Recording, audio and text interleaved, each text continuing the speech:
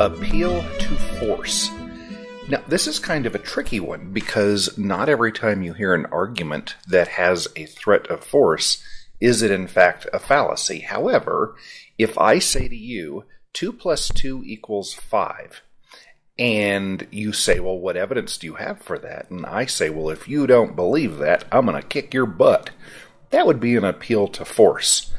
Now, if I am, in fact, going to kick your butt if you don't agree to 5, you might pretend to, but that doesn't change the actual fact of the argument.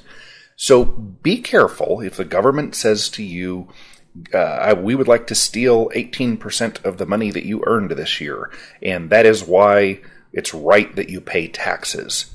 Keep in mind that that is an appeal to force. However, there is a legitimate consequence that will happen in the world that we live in if you do not hand over that extorted 18%.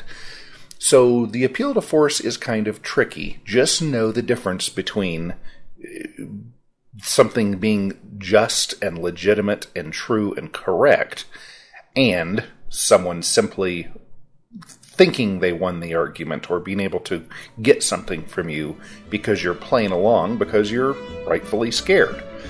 The appeal to force fallacy.